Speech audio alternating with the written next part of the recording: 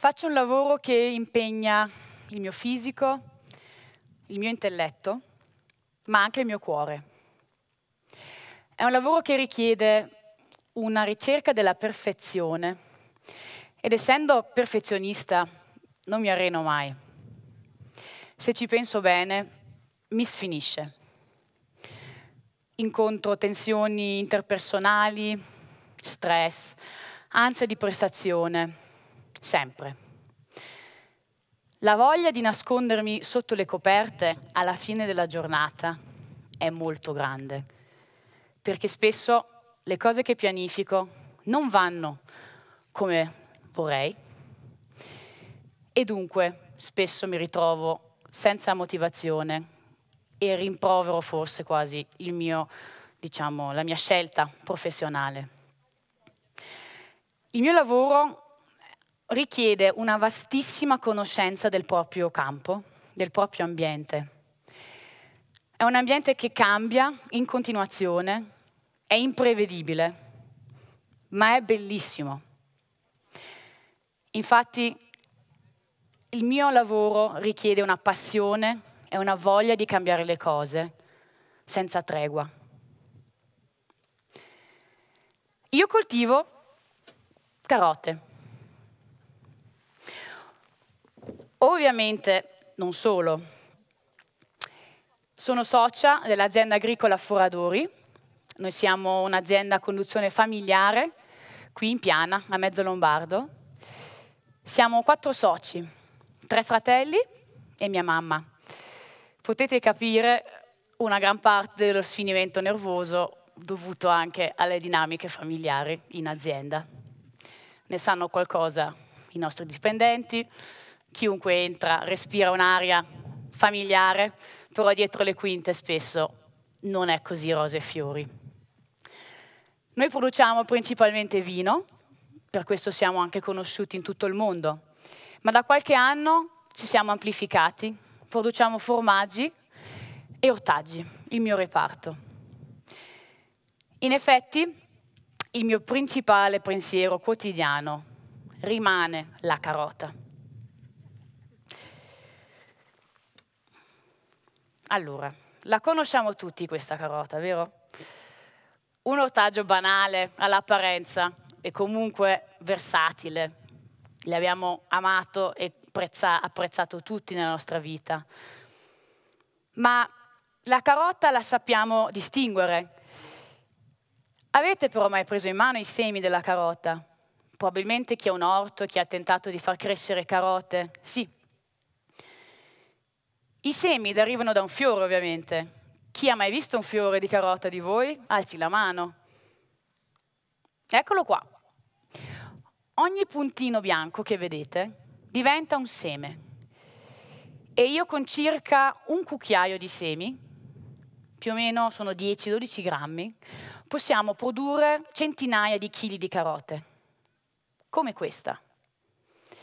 Ma prima di arrivare alla carota vera e propria, facciamo un passo indietro, perché dovete capire che produrre carote non è così semplice.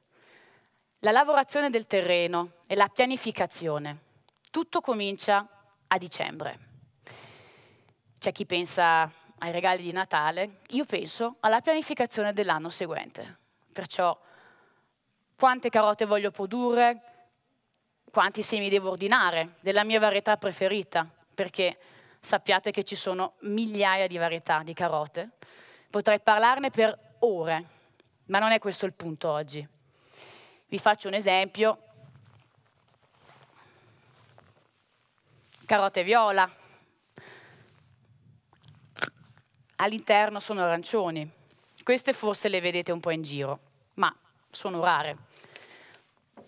Però la cosa più importante da sapere è che le vostre carote sono capricciose. Vogliono germinare in un terreno perfetto, perciò già la preparazione del terreno prima di seminare, un gesto quasi maniacale. Sassi, infestanti. Le infestanti, sappiamo, ci sono sempre, crescono molto meglio di qualsiasi seme che mettete in terra. È una lotta continua, rincorrerle, toglierle dai piedi. Però un altro fattore, l'acqua. Ti dimentichi un'unica volta di regare la tua cara carotina che sta germinando sotto i tuoi piedi e paf, si offende, non c'è più o fa altri scherzetti. 3 mesi di attesa per raccoglierle, per arrivare a questo risultato. Almeno 3 mesi devono passare. Il momento della raccolta, una grande gioia, ma anche un'ansia infinita. Perché? Perché in quei 3 mesi forse qualcuno ha fatto festa.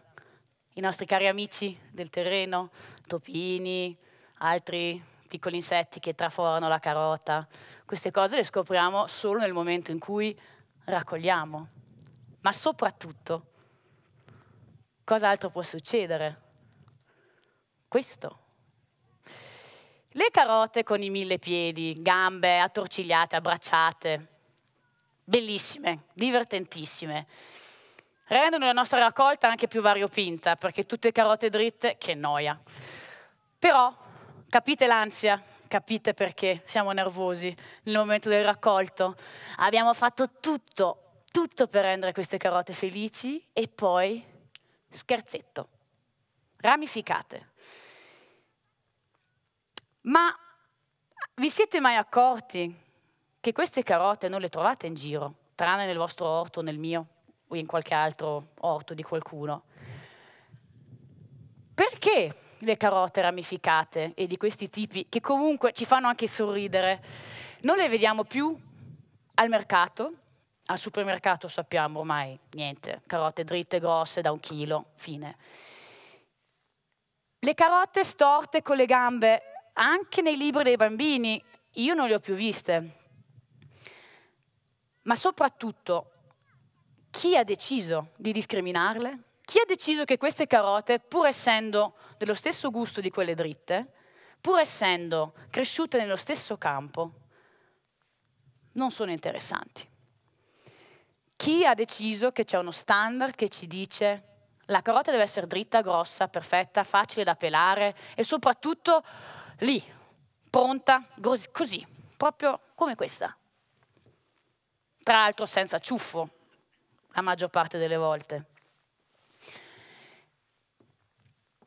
Di fatto, se guardiamo i dati che troviamo in giro, solo in Svizzera, per esempio, questo minuscolo paese accanto a noi, producono 60.000 tonnellate di carote all'anno. 60.000 tonnellate, la Svizzera. Cioè, bisogna avere una gran passione per le carote, però è tanta la produzione. Però 30% di questa produzione viene scartata per difetti estetici, graffi, ammaccature, rotture durante lo smistamento. Le macchine che vengono calibrate allo standard che vedete infatti sullo scaffale in supermercato non hanno pietà. Fuori le carote che hanno un minimo difetto di bellezza. 30% vuol dire che una gran parte non viene utilizzata, almeno non finisce nel piatto di qualcuno. Se lo vediamo sulla filiera alimentare in generale, abbiamo 45% della produzione ortofrutticola che viene scartata. Perciò nessuno se la mangia, forse qualche insetto, però non noi. Quanta gente poteva mangiarci? Lasciamo a parte questa tematica molto complessa. Ma arriviamo al dunque. Perché voi dovreste sentirvi anche offesi. Voi pensate di fare una scelta quando andate a comprare le cose al supermercato o al mercato contadino. Invece qualcuno ha già fatto la scelta per voi, ha deciso che carota sarebbe quella giusta o quale sarebbe la banana o la fragola, qualsiasi cosa. Sullo scaffale variopinto sembra che avete il mondo, invece è una piccola percentuale di quello che vi sta a scegliere. La soluzione? Cambiare pagina. Sta a voi. Sta a voi allearvi con chi produce, ma soprattutto abbracciare un contadino, un orticoltore, chiunque sia, che produce con passione, che prende cura della terra per voi, perché è nostra scelta con chi vogliamo dialogare e informarci, è la nostra scelta poter dire andare al supermercato o andare al mercato contadino già a trovare chi veramente può anche condividere con voi cosa è andato storto letteralmente nell'orto. Soprattutto come queste carote che si abbracciano in questa immagine. L'abbracciare un agricoltore nel senso proprio di partecipare, essere nel sistema di produzione, va ad accorciare la filiera, perché voi avete modo di incontrarli andando a uno spaccio aziendale, per esempio. Potete iscrivervi a un GAS, i gruppi d'acquisto solidale, che si impegnano a portare la, diciamo, connessione con i produttori ai cittadini, ma potete andare anche oltre. Voi potete iscrivervi alla CSA, comunità che supporta l'agricoltura. È un concetto abbastanza nuovo e viene piuttosto dagli Stati Uniti, ma adesso si sta diffondendo anche molto in Italia, e semplicemente il produttore, io agricoltrice, io orticoltrice, produco per voi, membri della mia comunità che mi supporta, ci incontriamo ogni settimana al punto di ritiro definito e facciamo una bella chiacchiera su quello che finisce nella vostra borsa. In questo modo voi potete attivamente chiedermi perché ho troppe zucchine e mai fragole, perché le carote sono storte quest'anno o perché sono tutte belle dritte. Ovviamente noi produttori ci impegniamo a essere perfezionisti e ci teniamo con il cuore che la nostra produzione sia la più bella e che sia 3 volte più buona di quello che trovate al supermercato. Ma siete voi che potete attivamente ritrovarvi a condividere le emozioni con noi che mettiamo il cuore nella nostra quotidianità per poterla condividere con voi tramite il prodotto, ma soprattutto parlandovi e sentendovi nostri alleati. E vi facciamo sentire con la testa in terra il più possibile e vogliamo che siete partecipi della filiera. Grazie.